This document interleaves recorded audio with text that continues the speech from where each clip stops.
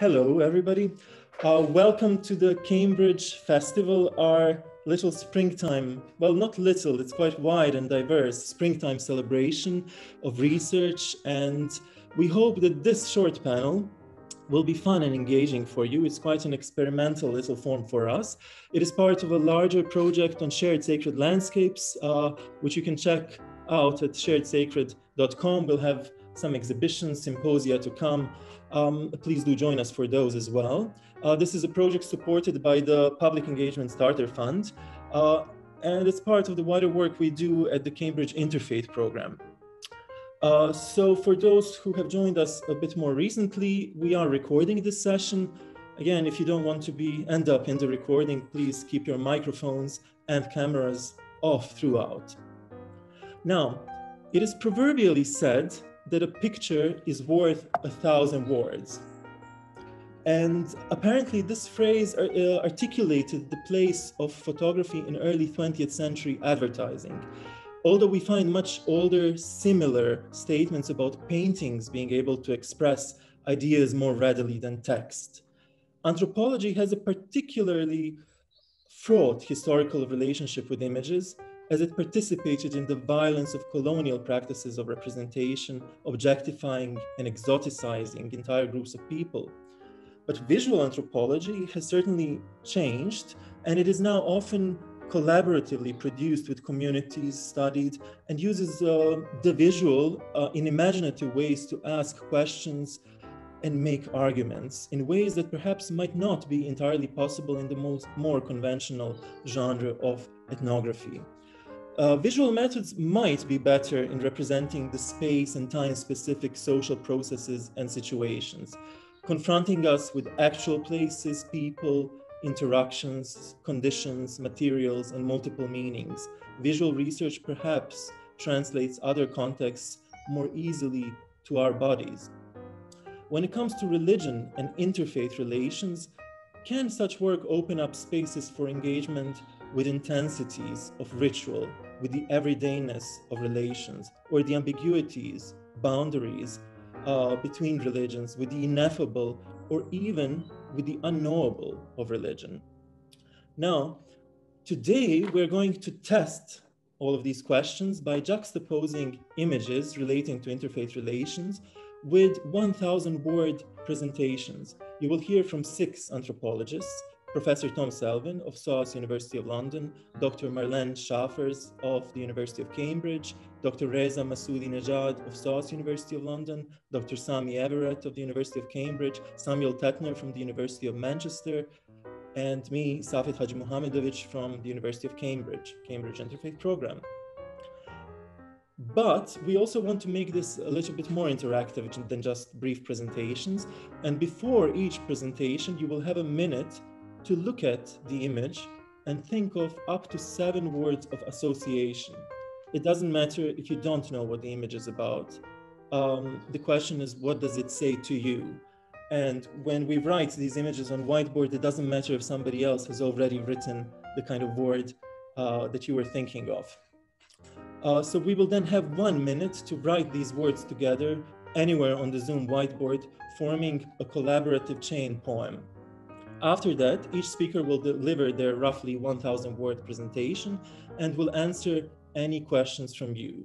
If you do have a question, just let us know by typing in a star or any kind of comment into the chat room, and then we'll invite you to ask the question afterwards. Until then, please keep your microphones on mute. So to show this little format of ours, I will start us off with my own image, and I will give you first 1 minute to look at it, and then 1 minute to write up to 7 words of association on the whiteboard.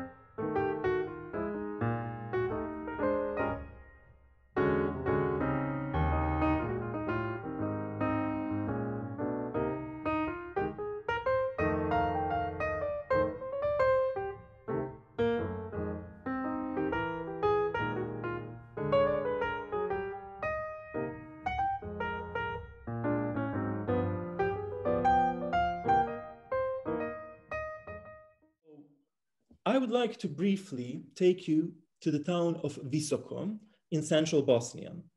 If any of you have heard of this town, it is likely because you have read stories about the archaeological hoax which gained international attention in 2005 or since 2005, when a diasporic businessman discovered a few local hills in Visoko to be the oldest and the largest pyramids in the world.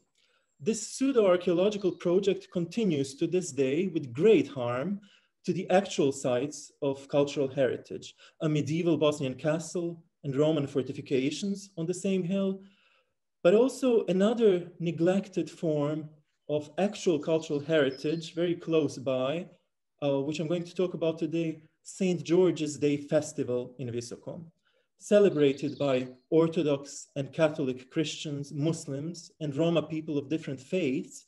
In Bosnia, St. George's Day is a deeply interfaith occasion. Most people observe it according to the Julian calendar on the 6th of May. It is the beginning of the vegetative cycle, when landscapes blossom, farm animals can be led to pasture, and intricate rituals are conducted. It focuses on movement, rejuvenation, and fertility. In the wake of dawn, before the daylight is set, young women go either to water slopes or water mills and wash in the magical droplets they call omaha. A number of specific flowers and herbs are picked and mixed with this water for later medicinal use. Girls decorate their front doors with bouquets of hyssop blossoms, and boys try to sneak up and steal these bouquets. Swings are tied to old oak trees for children to play on. Everyone ties small red ribbons to branches of cornel, repeating, "I take health, forsake disease." With each ribbon, they also articulate a wish for the prosperity of their loved ones. Children run around stinging each other's legs with nettles. Their games are sometimes interrupted by a quick visit to the spring, where they disappear into a crowd of women splashing their faces with water and throwing 3 driblets over their backs for luck. Women wanting to get pregnant gently lash themselves with willow witties, repeating a rhyme. This year with willow, next year with a belly. Colorful stews are cooked to celebrate the colors of springtime, and so on. In this image, you see a Roma celebration of St. George's Eve in 2012 in the town of Visoko. An estimated 50,000 to 100,000 Roma people live in Bosnia, subjected to systemic and everyday racism. Like other Roma in Europe, they have also been subjected to racist visual representations. If you have seen the work of Emir Kusturica, a celebrated Yugoslav filmmaker, like his films The Time of the Gypsies or Black Cat, White Cat, you know that cinematography has portrayed Roma as foreign, exotic, and dangerous through corruption, lawlessness, magic, mystery, deep connection to animals, misery, telekinetic powers, alcoholism, healing powers, poverty, happiness, and music. A lot of happiness, a lot of music, somehow made essential to their bodies. So to take a picture of a Roma festival, one in which they're dancing and celebrating around fire, is a daunting task. Images may be easily used to perpetuate the wider visual language of violence. In fact, there are different Roma groups in Bosnia with different ethnonyms, different religions, and different languages even. So some of these groups are nomadic, others are sedentary. Signaling their shared, coherent identity is then also highly problematic. Civil society organizations often build upon the notion of Roma identity to make strategic arguments against the abuses of their human rights. Another cautionary note is needed. Although this is an image of a Roma St. George's celebration, it is also an image of a celebration of non-Roma, Muslims and Christians, as well as of non-religious people. It belongs to a shared interfaith tradition. Melina, a local Roma activist from Visoko, was happy for everyone to participate, but thought that describing it as everyone's day was wrong. It is a Roma day, she said. We should be proud of our heritage, say that we are Roma and that it's our festival. Her words recall the famous Roma song, which goes, Romano dive, amaro dive, ederlesi. Romani Day, our day, St. George's Day. But even that song has been translated into virtually all the languages of the Balkan Peninsula. It is a Roma Day and a Roma song, but everyone else's too. However, one manages to step out of the wider social and political contexts when the cyclical dance around fire begins. Known as kolo, meaning circle or wheel, the dance you see in this image comes in too many varieties to count. I have seen some instances with several hundred participants. Proximity and coordination are important. Joining hands and revolving around a shared vertical axis of the fire, synchronizing your movements to the movements of the dancers next to you, gives the body an opportunity to understand the principles of this cyclical calendar, when the body is asked to realign with the movements of the seasons and the cosmos, awakened to the springtime after a long winter slumber, and offered an opportunity to release the accumulated tension before the hard summer labor begins. It may be just the kind of celebration of life we all need after a long period of lockdown and social distancing. Thank you so much for listening to me. Have you mentioned when that ritual is practiced? So according to the Georgian calendar, it would be the same as in England. So I think it's what, the 23rd of April is St. George's Day. According to the Julian calendar, it would be the 6th of May. But the rituals start the day or the evening before, really. And so the image is on the eve of St. George's Day, on the 5th of May. And it was, when I took the image, it was the night of perigee, or what's also called the supermoon. And it was quite a fantastic sort of experience, really.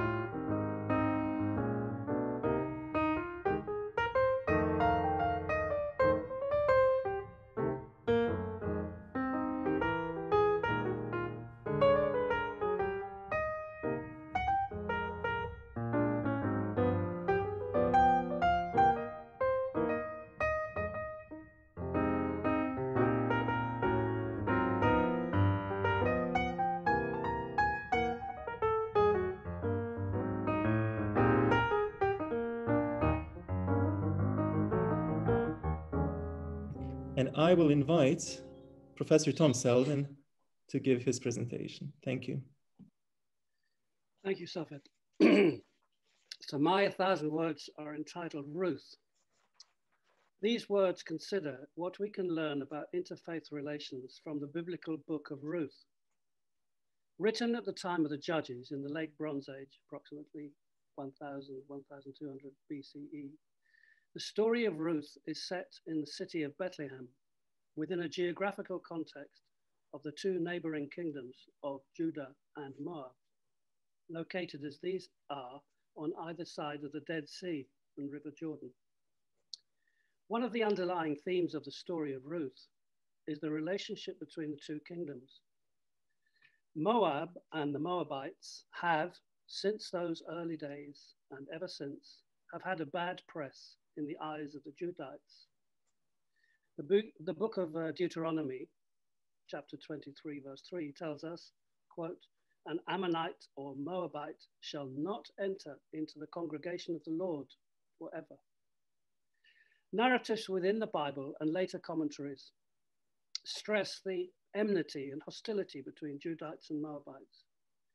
Judites thought that Moabites were idolaters, worshipping as they did the god Baal, associated with fertility and sexual activity. They thought of Moabite women as sexually depraved and dangerously seductive, and of little positive contact or relations between the two kingdoms. The book of Ruth, however, offers us a reading that subverts this sense of Deuteronomic hostility. The plan here is thus to tell Ruth's story and then consider how that reading is achieved, briefly considering each of 6 of the story's main themes, namely the role of the stranger, issues of fertility and sexuality, kinship between separate gods, the centrality of hospitality, and the perennial struggle between the worlds of myth and politico-religious rhetoric on the one hand, everyday life on the other.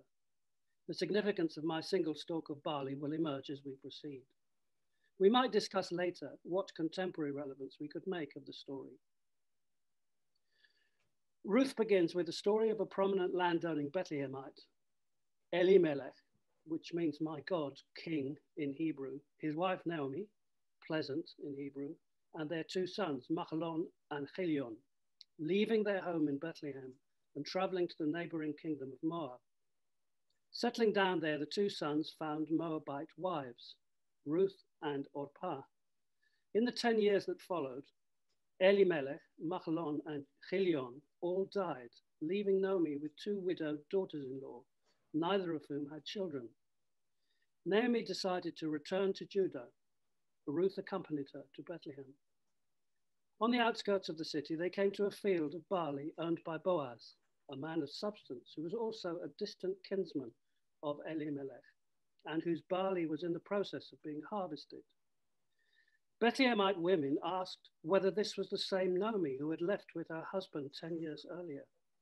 Naomi responded that it was indeed her, but that she didn't want them to call her Naomi, but rather Marar, bitter, because, she said, the Lord had done some very bad things to her. After all, she had lost her husband and 2 sons and had no grandchildren. Just then, Boaz himself arrived on the scene and instructed his reapers to make a space in their ranks for Ruth to enable her to glean, i.e. pick up, the stalks and grains of barley that were left behind from the harvesters. He told his male reapers not to touch Ruth and treat her with respect.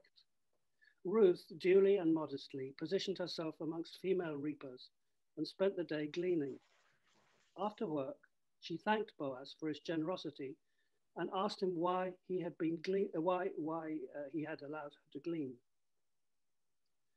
and why he had been so kind to her as a stranger. And he replied that he greatly admired Ruth's selflessness in looking after her mother-in-law.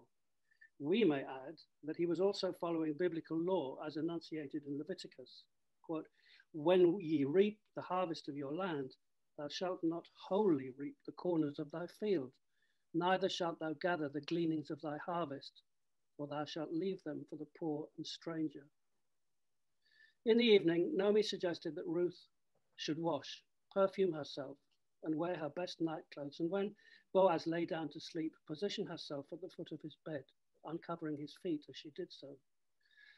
Boaz didn't notice Ruth until midnight, when he was surprised to see a woman at his feet and asked her who she was. Ruth explained, adding that she was his near kinsman and asking him to spread his skirt over her. In the morning, he measured out 6 measures of barley and told Ruth to take the corn to her mother-in-law. He then announced to the city's elders that he, Boaz, would buy all the land previously owned by Elimelech, Chilion and Machlon, and marry Ruth, Machlon's wife, quote, to raise up the name of the dead upon his inheritance. The elders agreed. So Boaz took Ruth and she was his wife. And when he went into her, this is quotation, when he went into her, the Lord gave her conception and she bare a son. The Bethlehemite women then told Naomi that she now had a grandson who would ensure the continuation of the line of Elimelech. Now to the 6 themes. Her book refers to Ruth as the Moabitess. As such, she appeared as a stranger in Judah. As a stranger, she is permitted and encouraged to glean. This is where my barley stalk fits in. Secondly, Ruth was probably post-menopausal, and her son, Obed, was conceived with divine intervention. Thirdly, Deuteronomists might have liked to shut out ideas of intermarriage between Moabites and Judites. In fact, as recent scholars have confirmed, they were probably common. And of course, Ruth's story is the prime example of that. Fourthly, Moab was home to important staging posts on what has become known as the King's trading route across the region, and mutual trade between the two kingdoms probably flourished. Fifthly, the engagement of the city's elders in the marriage of Boaz and Ruth emphasized its significance for Bethlehem's society as a whole.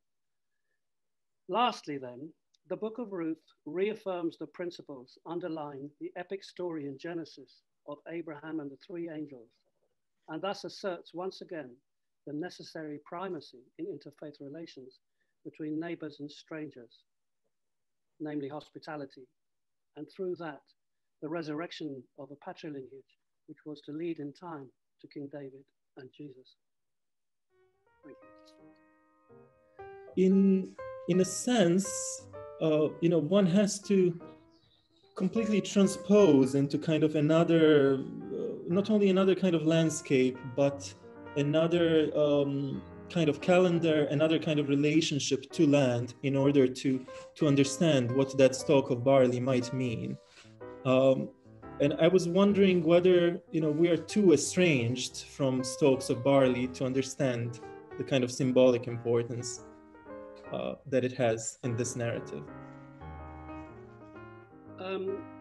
Well, interestingly, I suppose one reply could be that if you remember, which most people here won't, but during the time of the Second World War and just after, the practice of gleaning was actually quite common, and therefore the barley stalk would have possibly come to mind as something that brought gleaning to mind. I mean, I actually was a very small child, and I remember in 1946, 47, 48, there was still gleaning going on in East Sussex, and this was a practice which did lead to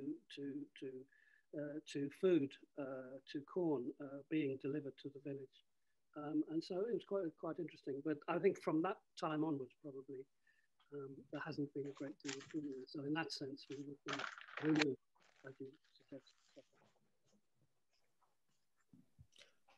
Thank you, Tom. We have time for another question or two, if you'd like to.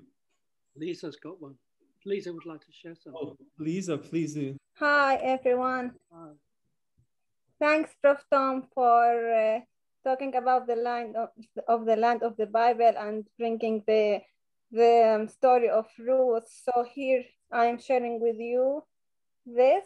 I just collected it from our field.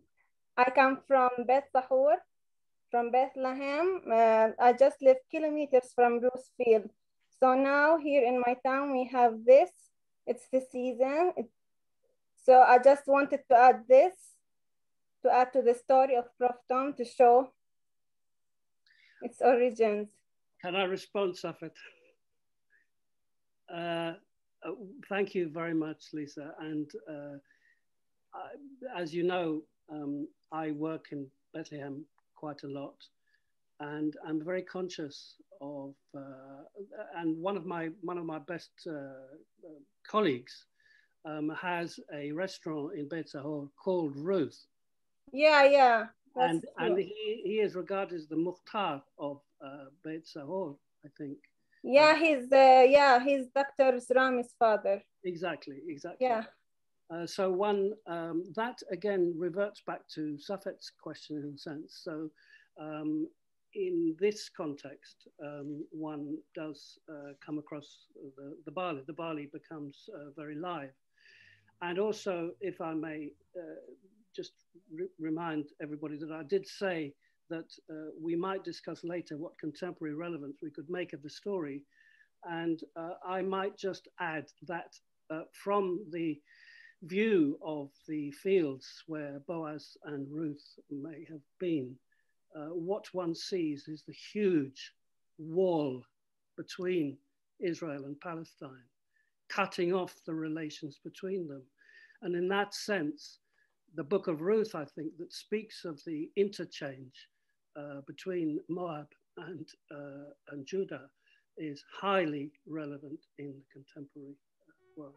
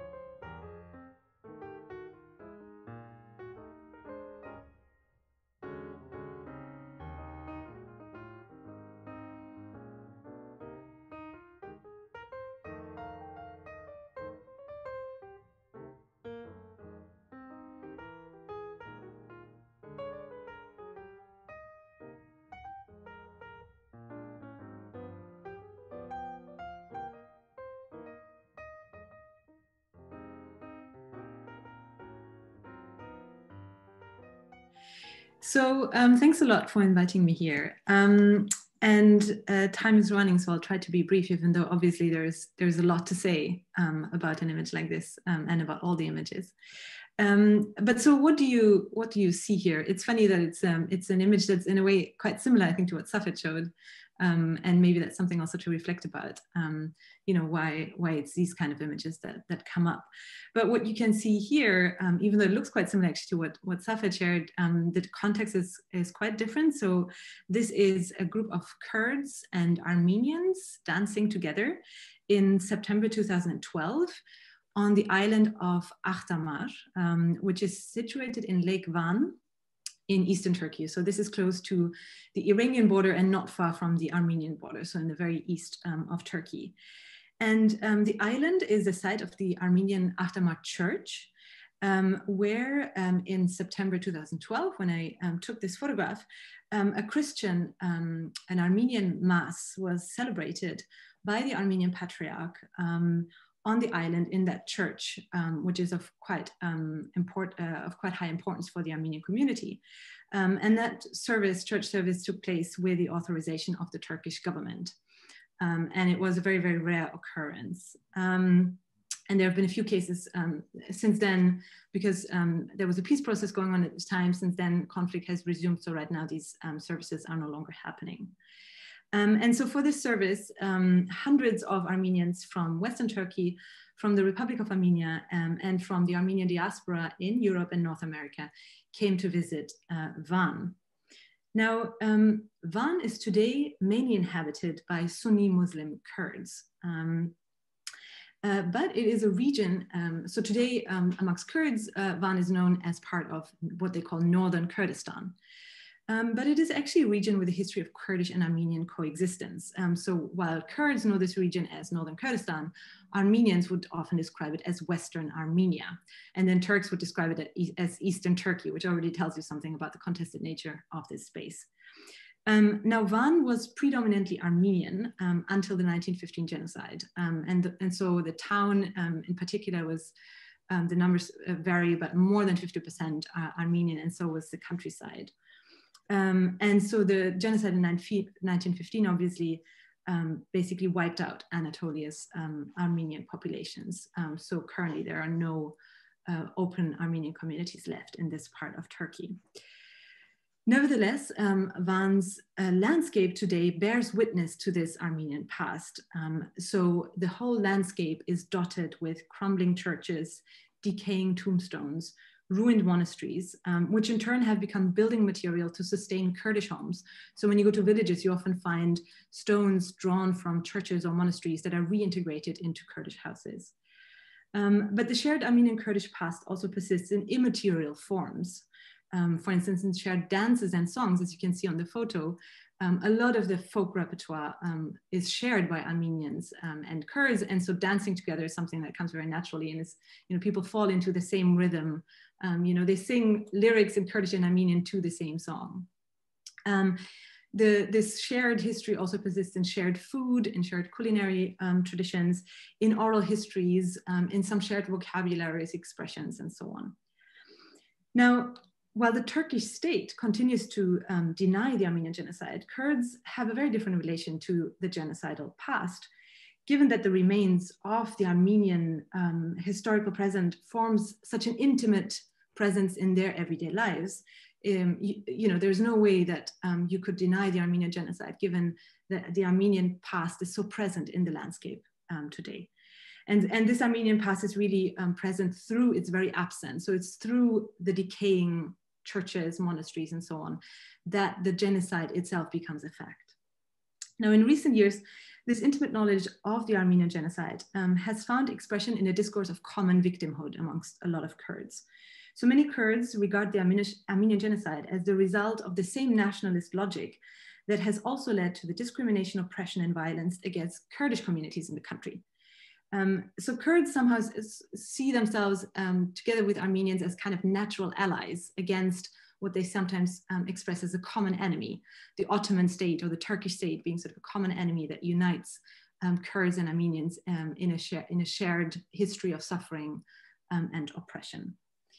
Now, having done extensive fieldwork in the region of Van, I've observed that this imagined bond of common suffering across these two ethnic and religious communities is in fact extremely fragile, and it has its limits.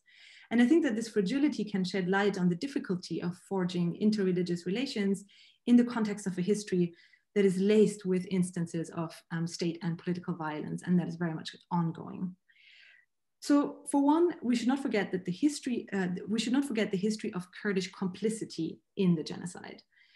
So Kurdish tribes were recruited by the Ottoman leadership to carry out part of the deportations and killings of Armenians.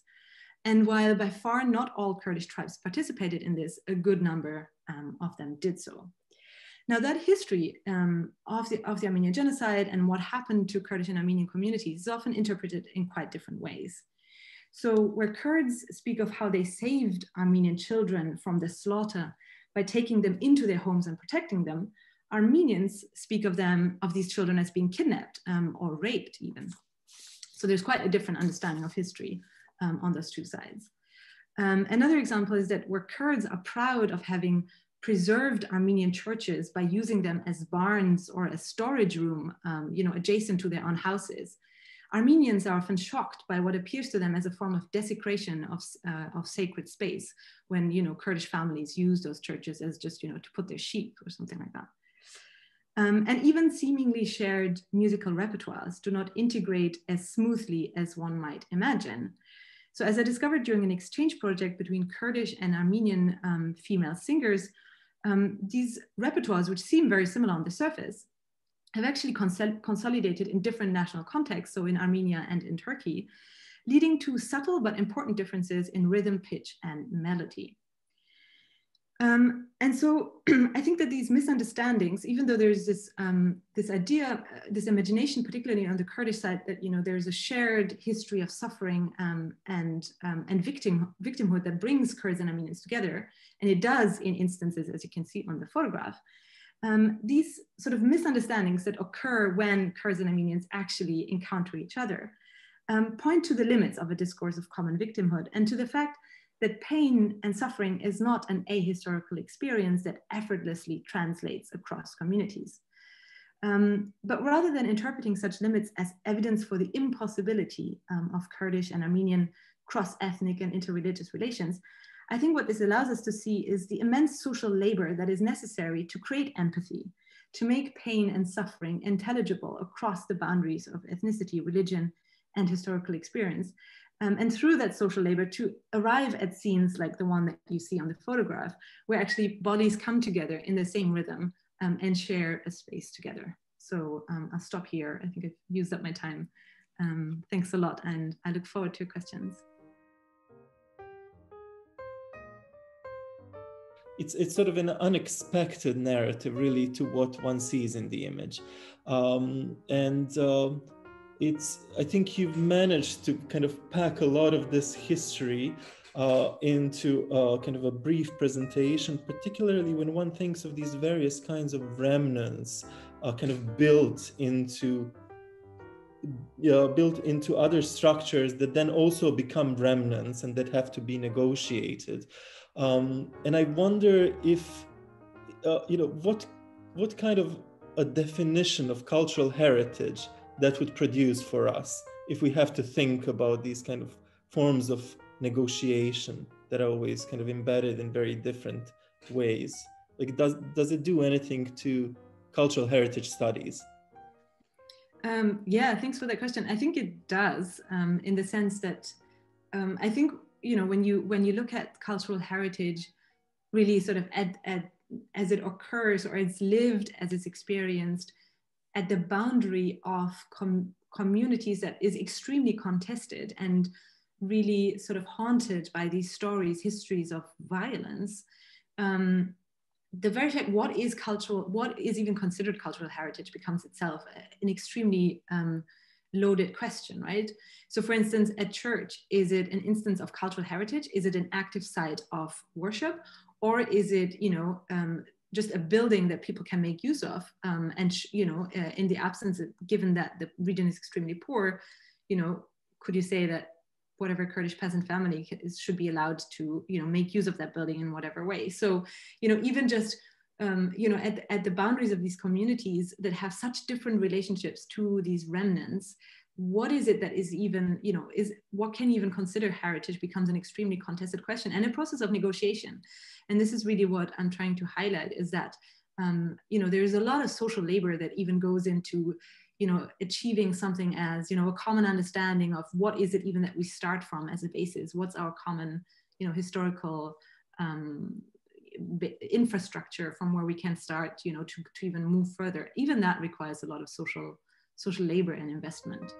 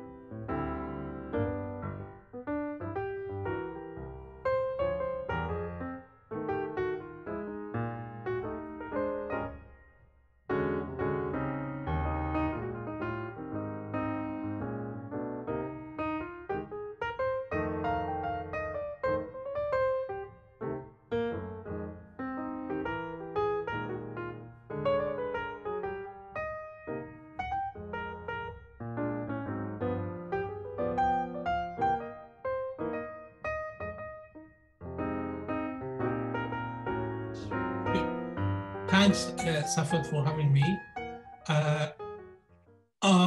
In that image, I'm going to talk mainly about one idea or concept, but I hope that the image would be challenge also the image of Muslim women here, and showing in a colorful and very diverse color in a very crowded situation. However, particularly, I would like to focus on the idea of diversity here, which I hope that, the women dress are just also representing such diversity. I'm going to explain briefly what you're seeing in that image, and I will go through my points here. This is taken during my fieldwork in Mumbai, and my research was focused on the idea of ritual and city and diversity, obviously. The key point that I'm trying to focus here is just advising that we shouldn't reduce or communicate the complex reality of society by using a stereotype terminology like the Muslim community or the Shia communities. There is no such things. There are Muslim communities. So my main point that I try to articulate here is why, that's my point here. The image I was taking it during the commemoration of an event called Ashura Day, which is mainly is commemorated by Shia Muslims as a day of tragic, even in 7th century, when the grandson of Prophet Muhammad and his few companions being brutally killed over a political dispute. The Ashura tragedy is one of, not the only, but one of the historical events that established the division between Shia and Sunnis. although in the Middle East, normally the commemoration of Ashura Day is associated with the Shia communities, but in India it's an entirely different context. For example, the city of Bombay, or Mumbai that we call it today, it was known for the Ashura commemoration or Muharram rituals because it was the most important annual festival of the city.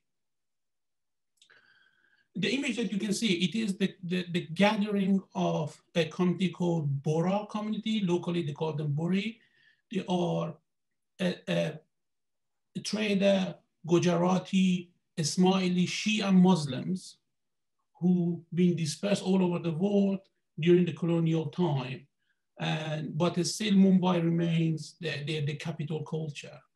So in that occasion, these individuals coming from all over the place to attend on the service session of Ashura Day when their spiritual leader delivered his annual sermon. And so for them, it is a kind of, pilgrimage, as some of you actually point out, and that's why actually I had a book chapter based on this community, which I call it pilgrimage to ritual, because normally with pilgrimage is about to go to a place where is a holy place, for example, and it's a fixed place. But for these communities, wherever their spiritual leader delivers his sermon, they're all coming from all over the place to that particular location. So it is not about one place, but it's about a ritual. So they are pilgrims towards a ritual. But the main point that I'm trying to explain here is, while during the colonial time, in India, we often talk about Sunni against Hindus or basically Muslim communities as a whole, there was no such thing even in 19th century in Mumbai. First of all, the ritual, the Ashura Day was celebrated by all Muslims and Hindus. The city became a cosmopolitan city within a short period of time when the large number of different social, ethnic groups just pouring into the city, encountering each other. And although there was a huge number of different Muslims coming to the city, for example, I would call them like from the Arabs, the Turks, the Iranian, Punjabis, Lahoris, Kashmiris, Madrasis, Gujaratis, Dakhanis, and Konkanis. These are all different kind of social, religious Muslim groups, but they never accept to be collapsed and indistinguished from, became a one group, indistinguished group called the Muslims. There was no such thing. And in order to keep and practice their own separate identity, Muharram ritual was extremely important, I would say, medium during 19th century, even today. So when they arrive in Mumbai, encountering to other Muslims or other Shias, and I have to say there is no other city in the world that you can find so many different Shia communities. For example, these communities, the Boras, are Ismaili Shias, but they are not following Agha Khan as normally people they know. So they are called Musta'ali Shia. So there are so many different Shia communities with a different faith and ethnic background. So basically in that context, often the ethnic diversity multiplied by a social and religious diversity. So it will create a very complex landscape. And the ritual, for example, the Shia community, although they keep their own kind of intimacy with other Shia Muslims, however, at the same time, they keep their own separate identity and ritual. For doing that, even they change their rituals. Because basically identity and ritual are all about defining the identity based on what we are basically encountering with. So a Bora community in Gujarat is totally different when they arrive in Mumbai. So here, you obviously can see, although it is Ashura Day, but there is no other Shia Muslim in that event. So this extremely exclusive ritual, it is a huge crowd, more than 100,000 people are gathering now. But in the heart of the old city of Bombay is that place is called Bendi Bazaar. However, no other Shia community have ever been allowed even to attend, because this is an exclusive event to practice the social solidarity among the Boras. and which it is obviously is extremely unusual experience. And for me, for example, attending on that situation was, I have to networking for 1 year to be allowed to attend in the event as a known Bora. I would say I was possibly the only person, apart from the TV crew who filming the event. I was the only non-Bora member of such a huge crowd. And interestingly, again, although these are extremely Orthodox community, every single person you can see here, they have been registered by email to attend to the event. So it is an extremely complex social organization behind that situation. And as I said, the Shia community and all of the community try to keep their own separate identity. I will explain. It's not just about having exclusive event like this.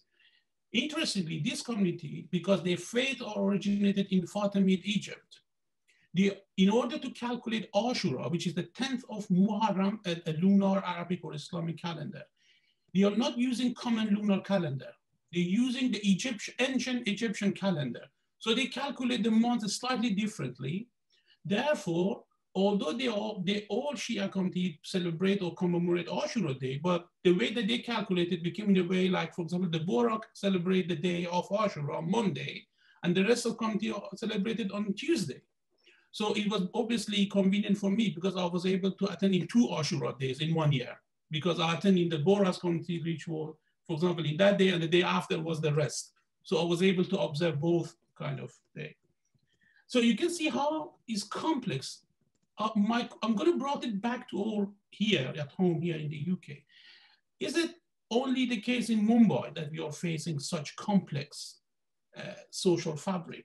But definitely not. This is the case also in London, where Steve Petrovich actually coined the term of super diversity to describe the reality of the social fabric of London. Although we keep using terms like Muslims, the Asians, the Black community, there is no such things. There are Muslim communities, there are Black communities. We shouldn't reduce these complexity in a very simple and lazy categories. Therefore, I would suggest that policymakers, they definitely have to avoid those simplistic reductionist terms like a Black, Asian, Muslim, or Christian, community that we widely and commonly we use in all kinds of survey forms, that they are totally artificial and they are not able to capture and represent the reality of our complex society. Thanks a lot. Thank you so much, Reza. It feels partly like a comment on the kind of violence of these categories that we're currently experiencing with the census here in the UK. I will let everybody else try to ask a question, or not everybody else. If anybody has a question, we have time for maybe 2. Hi, Reza. Thank you very much. I just wanted to know a little bit more. At the very beginning, you spoke about Muharram as a city festival. So it's actually it's completely inclusive. In fact, in that sense, it doesn't have at least a Western religious connotation. Could you explain a little bit more about that? I mean, does that become formal? Is the city involved with the celebration of Muharram? I'm just curious. I'm using urban ritual as a conceptual term because in my a major part of my research has been focused on explaining how rituals, and religious ritual in particular, are involved in urban process, in the process that different countries negotiating each other to shape and reshape urban society. That's the reason that I'm using. So I'm not using rituals as a religious or even social practice. I will call it urban practice. That's my basic point. The other point in the case of Mumbai, interestingly, because even during colonial time, Ashura Day was a public holiday. And it remained the same. So basically the city is still in entire India. Ashura Day is a holiday. And however, obviously I extensively published on these topics, while during 19th century was inter-community ritual where the Sunni, the Shias, and the Hindus been involved with the ritual. during colonial time and policy that imposed on the city, there is a huge history on that. Gradually, ritual in Mumbai, not in other cities, became a Shia ritual. So today, if you go to Mumbai, although the whole city would be changed into a ritual scene, the ritual was predominantly practiced, not entirely, by Shia Muslims. However, during 19th century, even it was Sunnis community who claimed the authority over the ritual. So for example, when Iranians arrive in Mumbai, they want to practice their own ritual, a Sunni community make a case against them in the court and claiming the authority over ritual. And they say, this Shia community arrived, they want to change your rituals. So you can imagine how, but obviously that is long history, but over the time, that landscape is changed. I have to say that's particularly the case of Bombay.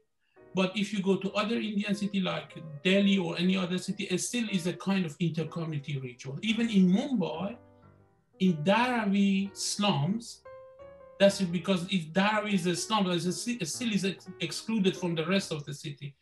In Dharavi in particular, it's still the old community are practicing, the Shia and the Muslim practicing Muharram together. But in the old city and the other part of the city, the ritual is mainly Shia, predominantly practiced by Shia Muslims. So we'll take one more brief question from Amra and one more brief reply from Reza, because we have to go on with the other presentations. Thank you. Thank you, Reza, very much. This, in fact, provoked a lot of associations to the Bosnian celebration of Ashura, which is a sort of double meaning. The one is linked with the Noah bark and flat that is celebrated through special cooking of different kinds of seeds and celebrating diversity, natural diversity and diversity of the world through that, and also through mourning concerning the destiny of the Prophet's family. But my question here is linked directly to the photo. At the photo, we can see women, or majority of women. I have been trying to find out if there is a male person and there is one at the balcony. Can you explain? If Safet can show the image again, I will explain. Well, here you can see that there is a gender segregation during the ritual. If you look at the back, you can see at the kind of white area, those are men on the background, but in front, they are all women. There is no man here. So it is a clear, if you can see my arrow, this is the edge. So here, all men in the white dress like this man who's here, but the front are all ladies.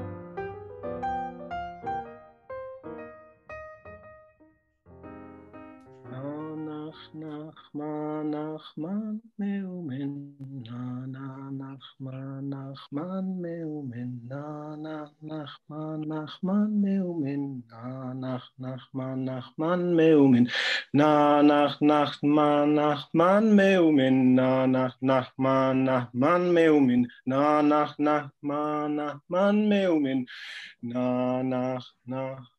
Nachman meumen. That is the chant of the Nanach, affiliated to the Breslover Chassid, followers of the Rabbi Nachman of Bratslav from the 18th century. In this picture, you see above, or rather in the street sign, you see 19th arrondissement, 19e arrondissement, the 19th district in the northwest of Paris. Rue Petit, Little Street, if you want to translate it. And then you see a sticker with a smiley face on it, in which it says, Riok, Samer, Tamid, Manser, a happy smile is always victorious. And below that, there's another sticker that I can't read. We see different colors in this street sign. We see green and blue, the yellow of the sticker, the white of the sticker directly below it, and the gray of the mortar. Opposite this street sign, there is a cash converters. Many of the Nanach movement work in the cash converters. Next to the cash converters is a barber shop run by and for the local Chabad Lubavitch community, known as les Luba in French. To the east of this sign, there's a phone shop called Naxantel, run by a couple of Moroccan guys who are traditionalist Jewish, the tradi, as we say in French. To the east of this sign is a very large complex called the Bet Chaya Mushka, a school, a synagogue, and a cultural center. Due south of the street sign is La Mairie, the mayoral offices, the most diverse in terms of the place in which people were born and the languages they speak. Further south is the park Les Buttes Chaumont, built on a rock high above the 19th district. It's a bobo, bourgeois bohème, bourgeois bohemian hangout for the Parisian chichi. It's also where the cellules du Butte Chaumont, the Butte Chaumont cell, plotted their attacks on Charlie Hebdo and the Hyper Cacher. To the north of this street sign are Lebanese and Maghrebi eateries. Further north, the Canal Ourcq that provides commercial traffic into and out of the city. Further north still, Rue de Tanger, Tangier Street, with its eponymous cultural center for Maghrebi working men. Rue Tanger is known for its mosque Adawa, which has been closed since 2006, testifying to the problems around the construction of Muslim spaces in the Parisian cityscape. This sign is ubiquitous in France. They're everywhere. Rue Petit chooses the name of a colonial military man. The plaque or the street sign was posed in 1844.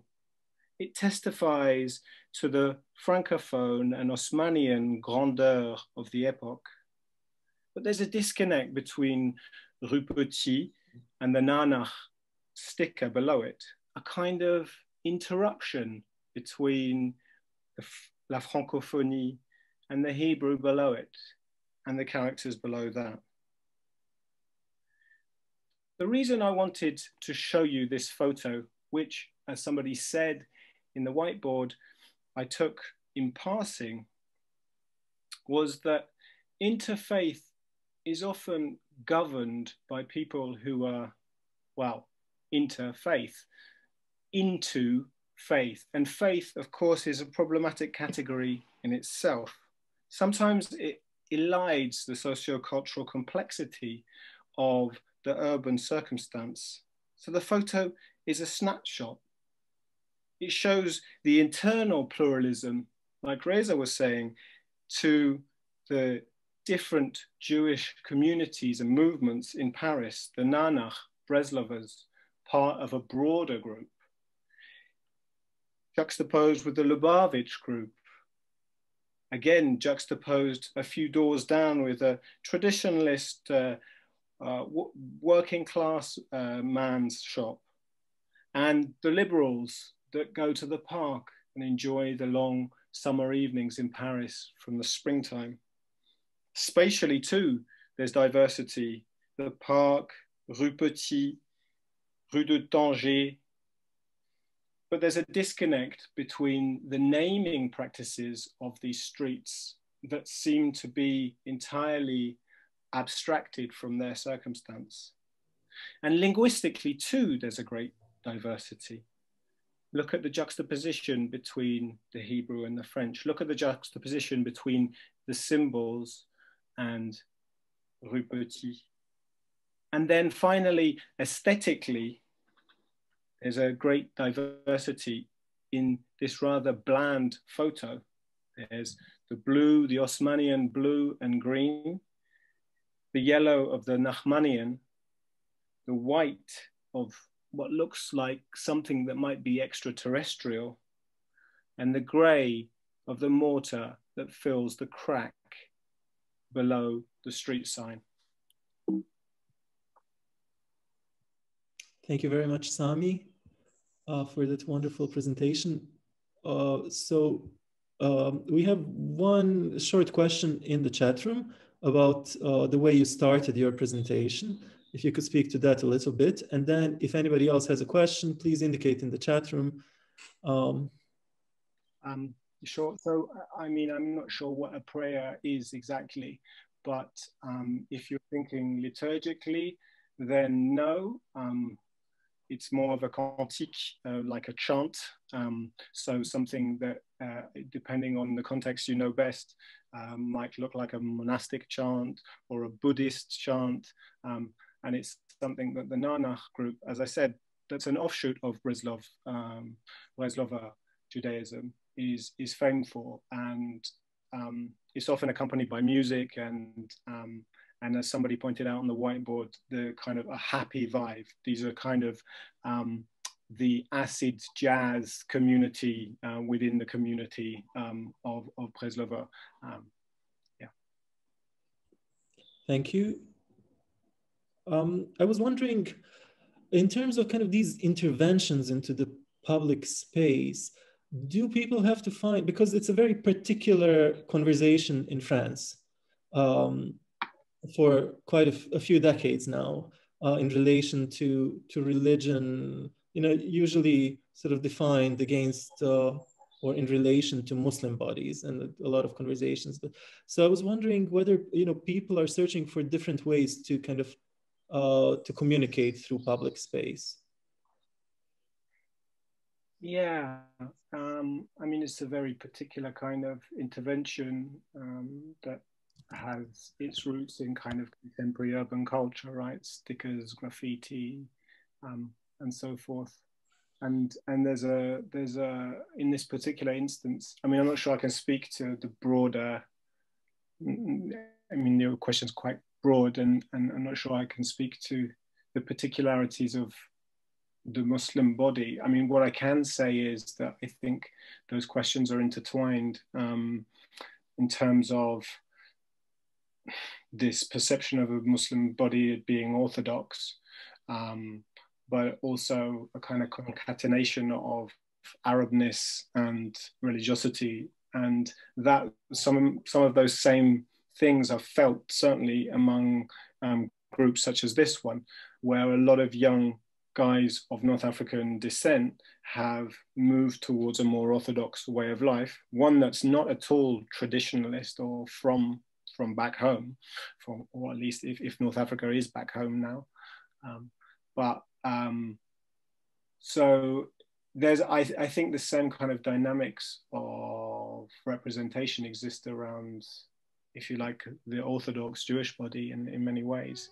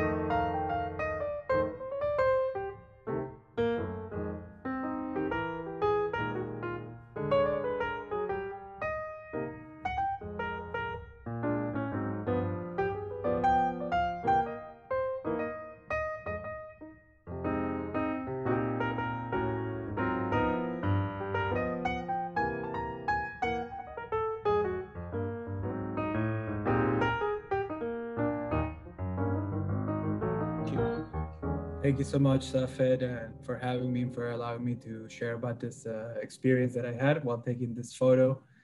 What we see in this photo is a Sufi group.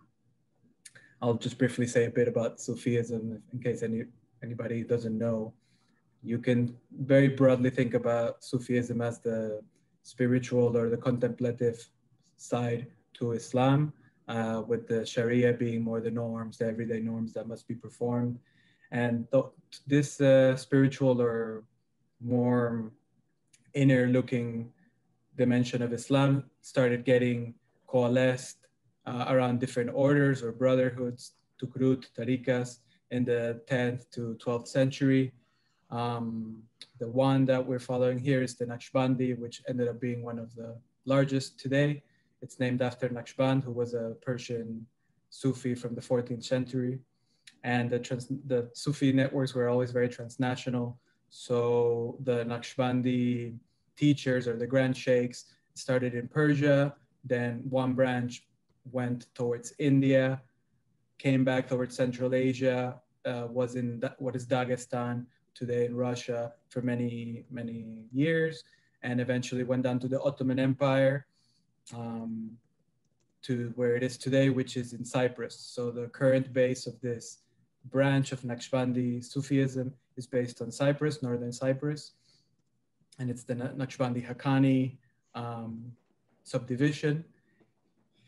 In Spain, where this photo was taken, this community, which is the Barcelona-based community, started in 1997. Even though there's a long tradition of Islam and Sufism in Spain, this is more located in the south, where there was more geographical influence of Islam. In Barcelona, is Islam and, let's say, Sufi practice, it can be seen as a sort of a new age revival movement. So this tradition is constructed to be seen as to have a long history, but we can see its real impact or presence in the last 20 or 30 or 40 years. It's funny because I saw that one of the words that was on the whiteboard was white, and I think that the person meant in terms of the color of the photo, but there is something to say about the whiteness of the people as a cultural category, because most of the members of this community are Catalan converts towards Islam. So Spanish people that converted into Sufism, I would say something like 80% of the community is converts. There are, of course, Moroccans, Pakistanis, and Algerians or other North Africans who were Sufi, let's say from family tradition. But most of this community is Catalan men and women who at some point in their life felt a dissatisfaction with the Western model. People who were brought up and raised in capitalist Western urban society felt that they needed something more, and with the lack of something else that was filling that hole, they turned towards Sufism. When I was studying this community, it ended up very lucky that the master, the one that lives in Cyprus that I just mentioned, he came to Spain for the second time in history. So it was a very important occasion that I happened to witness. And we went on a road trip from Barcelona to the south, where he was going to do his visits to different historical Islamic sites, offer prayers, offer prayers in tombs of different saints. So I joined the community and I went with them on this road trip from Barcelona towards the south of Spain. It's about 2,000 kilometers. And we traveled around with the master. And of course, when you're on this road trip, somebody else wrote, prayer times when you're on the road. Of course, when you're on the road and it's Salat time, you have to stop wherever it happens. So in this photo, we see the Sufi community. This is the highway between Seville, and Madrid. And the Salat time came, so we got down and they did it. Of course, something else that is very present visually that somebody else wrote is that the separation of the genders. So this demarcation of physical space according to gender roles or traditions in Islam is very present in this photo as well, even if it happens to be in a parking lot, which was the case in this photo. And I don't know how much time I have, but I could maybe say something about space in Sufism and why it's important. Yes. So Yeah, so in Sufism, there's an interesting relationship, three-way relationship between space or place, because Makam is a name that is given to the place where a Sufi saint is buried, and the spiritual energy emanates from the place. So the spiritualness that comes from a Sufi master is located on earth, physically, geographically, in the place where he is buried. Makam also, in the spiritual sort of cosmology, the way that one evolves towards becoming a better person, there are different stations these are called makams. Within the makams, there are other smaller spiritual developments called hal, but the great steps that one goes through towards becoming a better human being are called makam. So there's also a spatiality towards spirituality. And lastly, in maybe some of you know, in Arabic music, makam, but it's also in Sufi music, makam is something akin to the notion of a scale in Western notation. So there's also the location of the notes in relation to each other is also important, as for example, somebody like Al-Ghazali, who was a very famous Sufi theologian, he wrote that there are particular makams and there are particular ways of playing Sufi music that elicit certain feelings that bring one closer to God. And those are allowed to be played in Islam. And those makams that don't do that are not. So there's this triple relationship of space and spatialness and sharing space within Sufism and its relation to spirituality. Thank you so much, Samuel. Fantastic. Thank you. So, do I see some hands or questions? Oh, I see Jeff. Oh, Jeff has left us, but he said it was amazing. So I have a quick question. First of all, I'm in love with this image. I mean, we have all, you know, the ones that came before you in this panel, you know, provided images, but this really feels like visual anthropology in the sense that it asks all of these questions, and there's so many things to untangle. I mean, all of the other images were great as well and food for thought, but this one really sort of, I felt like I needed to spend an hour with it. And I've seen it before as well. So what I was wondering about is, okay, so you are an artist and an anthropologist, you're doing this visual, is it primarily visual research? Visual anthropology, that's what I wanted to ask. And also, how do you find or position yourself? How do you find this space where you can be, you know, there whilst people are praying? You know, are you then invisible? Do people sort of act for you in certain ways? How does it feel? I just wanted to know a bit more about perhaps that situation. Thanks so much for asking that. Yeah, this is negotiating. This is something that took a while. So I was I did a 7-month ethnographic accompaniment of this community, and for the first 4 months, I was just joining the meetings. I do have a genuine interest in spirituality, and I express that very sincerely. And I managed to navigate both of these anthropologists and somebody who's seeking something spiritual positions. So in the sense that they always knew that I was an anthropologist, of course, and I was interested in producing something. But I think that I managed to convey to them that I was not just that. So it wasn't, because it did come across that somebody said, yeah, anthropologists always come, they want to study us, they look at us like animals. Somebody used this sentence, which was very impacting to me at the time. So I wanted to navigate that with carefulness. And in terms of methods, yeah, for this project, I used more visual. So this is an image that I took out of the documentary I made about Sufism in Spain. But I'm also exploring different methods because of the importance of sound and listening towards Islamic practice in general, but in Sufism particularly. I want to also explore other sound-related methods, yeah. Thank you. Any further questions for Samuel? I guess at this point, yes, Marlene. Yeah, thanks, this was fascinating. I have a question. I was wondering if you could say a little bit more, because you said there's this turn, or, you know, these white, quote unquote, Spanish people converting to Naqshbandi Sufism is part of a broader sort of new age process of searching or looking for spirituality. And so I was wondering if you could say something about what makes Naqshbandi Sufism in particular attractive to people, because you know, based on the image, I think some people on the whiteboard wrote sort of modernity versus tradition, and so I was thinking like the image, like as a like when you think of this new age kind of spirituality, you think of people doing yoga in Bali on the beach and drinking smoothies or something, which kind of seems very attractive, versus praying on, you know, on the highway. It doesn't seem particularly sort of attractive when you look at it sort of from you know, sort of the outside. I was wondering if you could say a little bit more about what are those people that are converting, and why do they convert to this? Why is it this that sort of seems attractive in this context? Sure, yes, yeah, that's a great question. I think that for the New Age quest in Europe, first it was more drawn from Eastern spirituality like Indian or Buddhist, but now it's coming to the point where Sufism is getting more, like Rumi is becoming a very prominent author in the West. He was like the #1 poet a couple of years ago in the US.